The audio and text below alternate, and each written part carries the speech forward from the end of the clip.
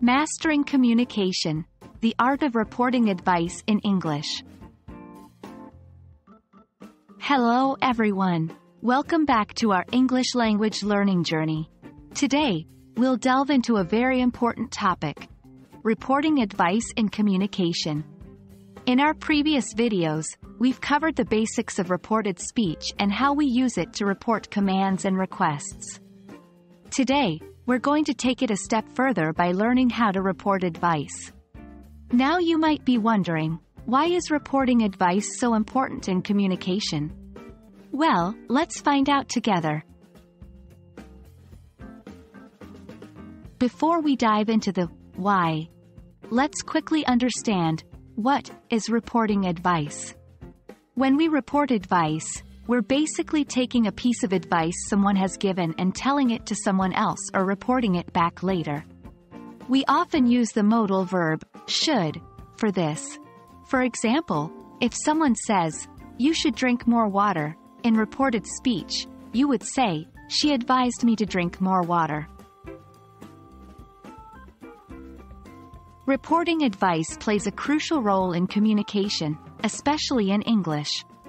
Here's why. 1. Provides context. Reporting advice helps to provide the right context to a conversation. By reporting advice, you're explaining to someone else what you've been advised. This gives them a clear idea of what was suggested and why it might be relevant. 2. Ensures clarity. Reporting advice ensures that the advice given isn't lost or misunderstood. It helps to relay the exact message that was given, thereby promoting clear communication. 3. Promotes learning. Reporting advice also enables learning.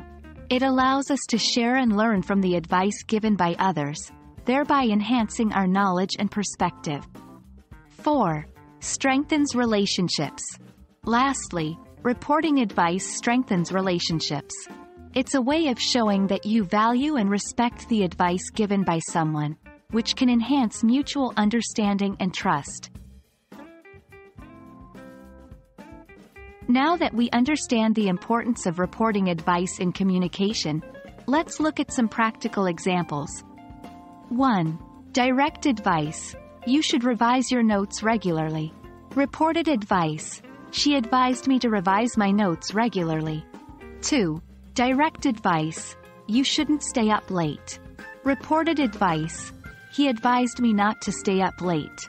Remember, the key is to use should in the direct advice and convert it to or not to in the reported advice. And that's a wrap on our lesson on reporting advice. Remember, mastering reported speech, particularly when reporting advice, is an essential part of becoming fluent in English. It not only helps you communicate more effectively but also broadens your understanding of the language. We hope you found this video helpful. Keep practicing and we'll see you in our next lesson.